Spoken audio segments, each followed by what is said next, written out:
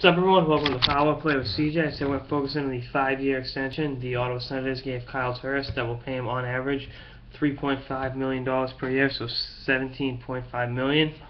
As many of you know, I've been a critic of Kyle Turris many times on the show, but if you also note, a couple of weeks ago when I did my Northeast Division preview, I named him as Ottawa's biggest X factor going into the season. I think when it's all said and done, this could end up being a bargain for Ottawa. $3.5 million for a guy whose upside still hasn't been reached. I think he just turned 23. Yep, 2 weeks ago, August 14th. And his best days are ahead of him. I don't like the way he ended it in Phoenix. I think that's part of the reason I'm so tough on him and my judging of him. But looking at the numbers, he came over from Phoenix in December for Rune Blood, a second-round pick.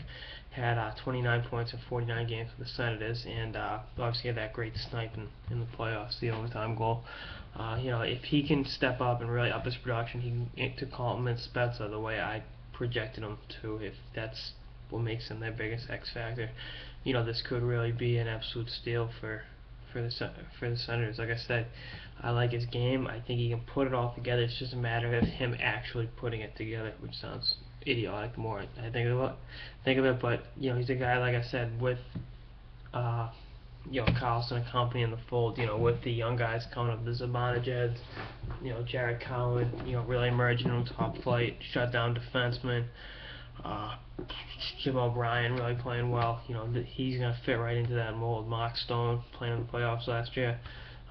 He's going to be one of the key cogs in that nucleus, and I'm really excited. Good for Turris. And like I said, if you saw him play in the British Columbia League or at the University of Wisconsin, where he was drafted 3rd overall by the Coyotes, you saw a player that had a lot of upside and potential. And that Gretzky, I think, mishandled his development in Phoenix, not to set him back. But if you can put the Phoenix days behind him and focus on being an Ottawa Senator and living up to the contract, he will be quite a steal. That's all I got in this episode of the Power Play with CJ on the 5-year deal the Ottawa Senators gave center Kyle Turris. Stay tuned for more episodes throughout the off season and beyond. Later, guys.